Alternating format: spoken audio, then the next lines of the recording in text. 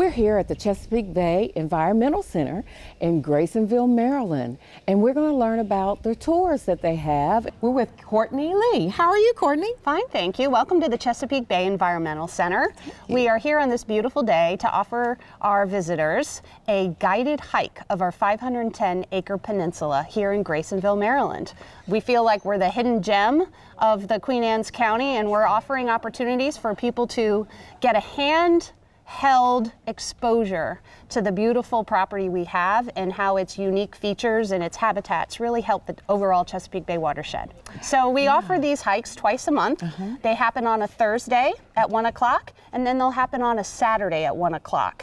Where throughout the year, those topics will change. For instance, we have a guided hike that will focus on meditation instead of learning about nature. We'll have a guided hike that will also incorporate yoga.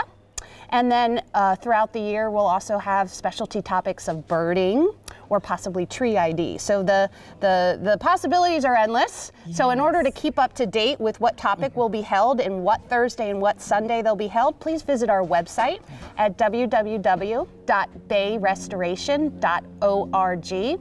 You can find the schedule of hikes located in the visit section of our website and also on our calendar of events. You know, the real best way to keep up to date with CBEC's offerings is our Facebook page.